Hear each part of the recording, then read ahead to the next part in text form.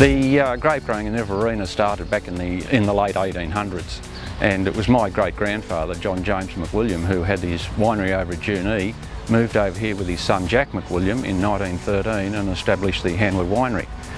The 100 years since then has seen enormous changes in the actual winemaking and the quality of the wines that come from this region.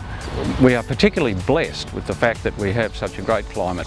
Wonderful water, plenty of sunshine, and it's quite dry during the harvest season, so we don't have disease problems.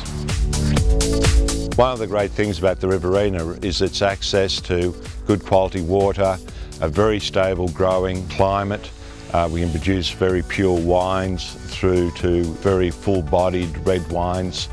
It has a great ability to produce so many different styles. The thing that most people would actually appreciate is that when they open some of these wines from the Riverina, they'd be most surprised at the actual lovely fruit qualities, the actual power of fruit that is in some of those wines, and they can be just about guaranteed that these are going to be great wines because we've got such a perfect climate.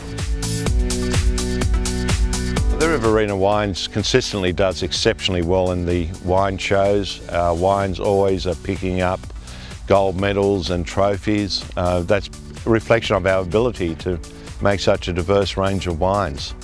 And we truly are a remarkable wine region.